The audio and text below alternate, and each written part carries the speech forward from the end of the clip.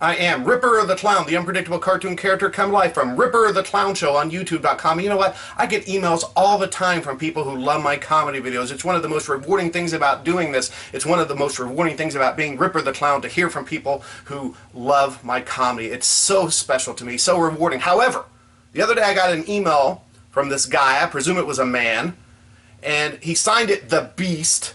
That's what the email sender said in my inbox too, The Beast. I think that's kind of ridiculous. It says Ripper the Clown to, email somebody under a blatantly fake name like that.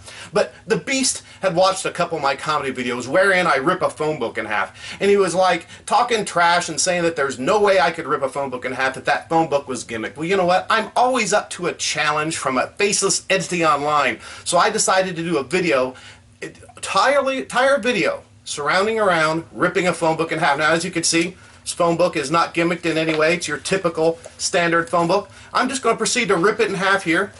I'm going to tear the covers off because it'll make it easier. Okay, here we go.